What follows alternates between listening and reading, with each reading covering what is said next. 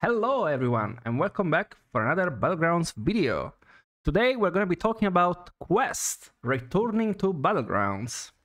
Before we get into the quest specifics, don't forget to subscribe if you are enjoying this type of content, because it helps me out making even more content for you guys. For those of you who are new to the game, quests are an extra game mechanic like buddies or Dark Moon prizes. Everyone is gonna get a new set of quests on turn 4, which is the 6 gold turn.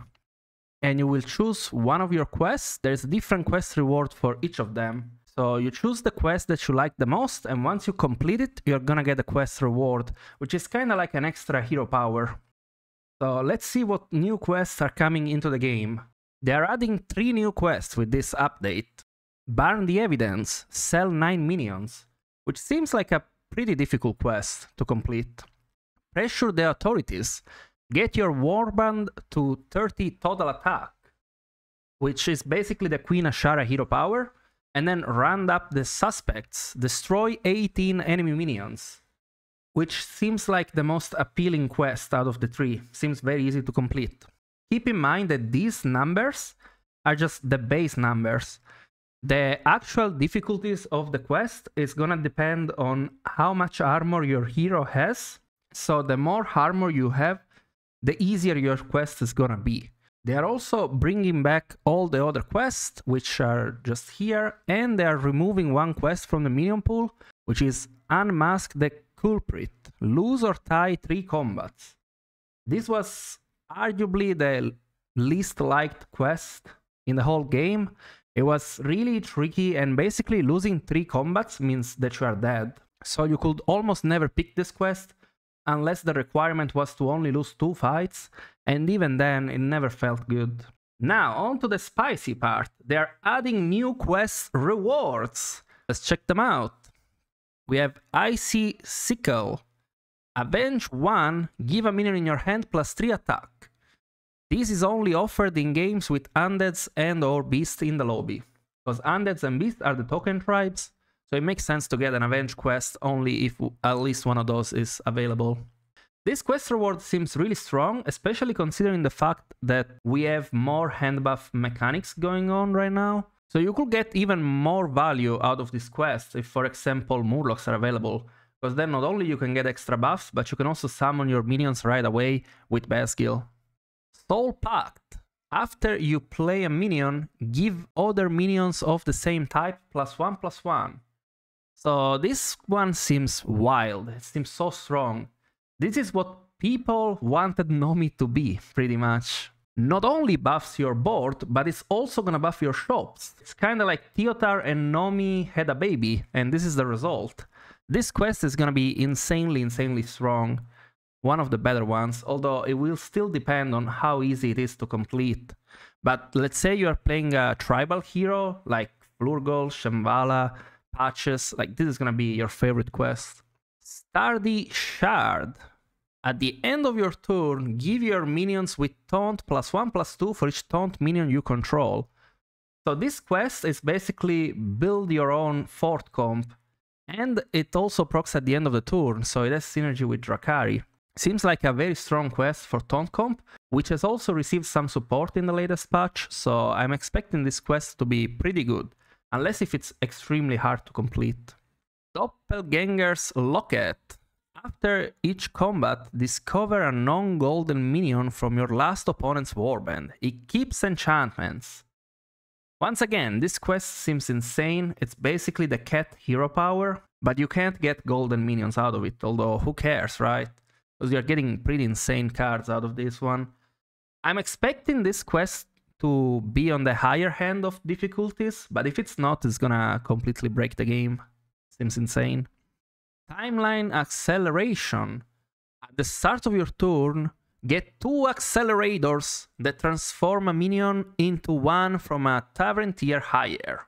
So this is like Galakron hero power, but you don't get to choose.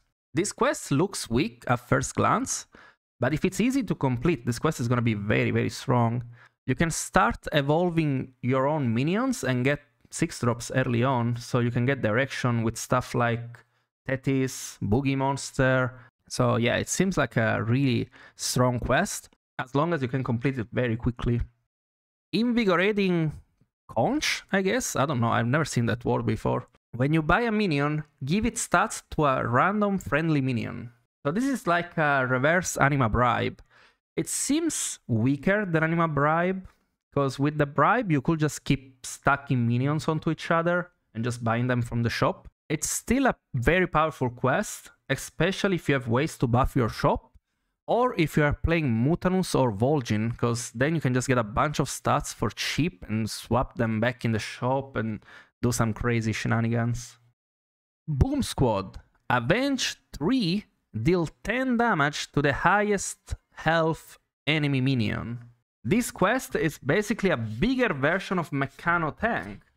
Instead of dealing 5 damage upon Avenge 2, it deals 10, but you need to get Avenge 3. At the same time though, you don't need to have it on your board, so it can't be sniped, and you have more space to play more summoning synergies. So yeah, I'm expecting this quest to be very, very strong, depending on how easy it is to get. Because for those of you who didn't play back in the days when this was a card, if you got this tank early on, you basically will win the next 2 or 3 fights. It will fall off in the late game, but it's an extremely strong tool during the mid game.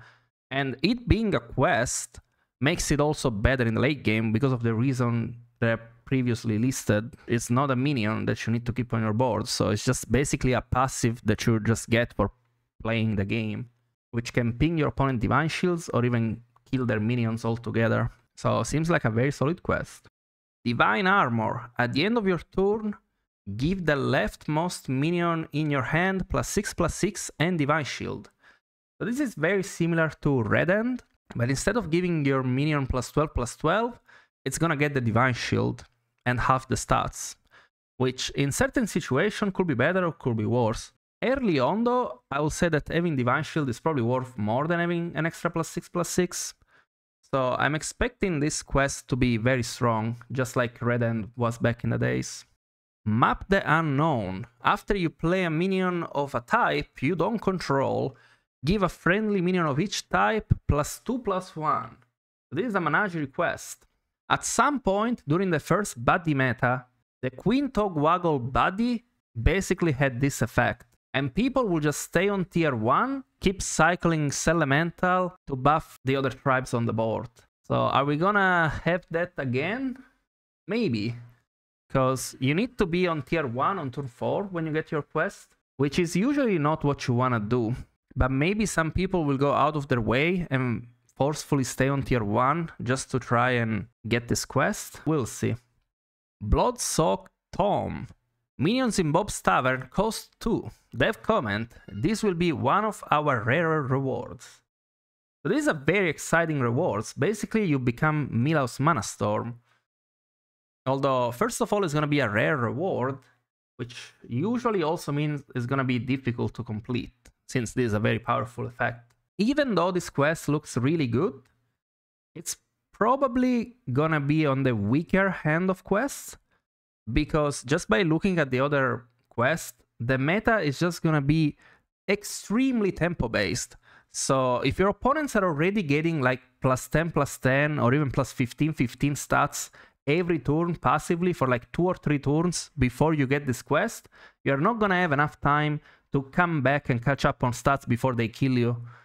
Scepter of Guidance. Bob's Tavern always offers 2 minions when refreshed. So basically when you get offered this quest, it's gonna say like you always get 2 dragons or 2 elementals or 2 pirates and whatnot.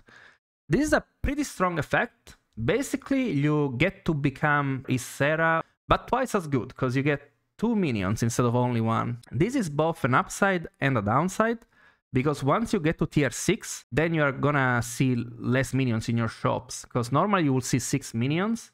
Now you're just gonna see 5 random minions plus 2 tribal minions. So it makes it less likely for you to get your tech cards like Leroy Jenkins and Manted Queen, Tunnel Blaster, whatever you may need. Either way, this is a pretty interesting quest. I don't know how strong it's gonna be. It's gonna heavily depend on how easy it is to complete, and most importantly, what tribe you are getting out of it. because I'm expecting this quest to be especially good with Murlocs, Elementals, and Pirates, because they have a lot of synergy within each other and they benefit from playing other Elementals or other Murlocs and stuff like that. But in most cases, I don't think this quest is going to be too good, unless if it's, once again, extremely easy to complete. But I doubt that's going to be the case, because this is a pretty strong effect. Transmogrification. At the end of your turn, set your lowest health minion's stats equal to your highest health minion stats. From the way it's worded, it's just gonna copy the whole stats of the minion. That's what I assume, right? Because it says your lowest health minion stats. The stats are all the stats, not just the health. Basically, with this quest, at the end of your turn, you just get to duplicate your biggest minion stats. And this is an insane effect. Obviously, you need to find ways to build up a big minion, but we have cards like Peggy and Smogger in the game, so this shouldn't be too hard, or you can just keep stacking magnetics onto the same minion. So depending on how easy it is to complete this quest, it's gonna be terrifying. Because having the flexibility to buy any minion and have it be your biggest minion in the late game, it's proven to be one of the strongest things you can do. Unless if the wording is confusing and then it only copies the health, because then the quest will be way worse. Endless Blood Moon. Your blood gems give an extra +2/+2. At the start of your turn, add 2 to your hand. This is only offered in games with quillboards in the lobby.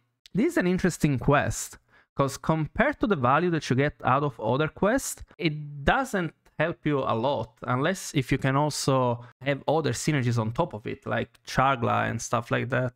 I'm curious to see how this one is gonna play out, because this quest could be like one of the sleeper really good quests, or it could just be too low value and therefore one of the worst one. When quests initially return, this new quest will be offered at twice the regular appearance rate. Then the rate will be adjusted so that every quest shows up in the same percentage a few weeks after the launch. Most of the old quests are coming back, but a few of the old ones have been removed from the pool. Teal Tiger Sapphire. Minions in Bob's Tavern have +1/+1 for each time it was refreshed this turn. Speaking of low impact quests, like this was arguably the lowest impact quest in the previous quest meta. There was the insanely high roll scenario in which you will get a Fellbat together with this quest, and then you could basically just roll -10 every turn and buff all your demons for a crazy amount of stats. So I'm glad to see it gone. Then we have Staff of Origination. Start of combat, give your minions +12/+12. This was not too bad of a quest, but it was pretty boring, so I'm glad they're getting rid of it.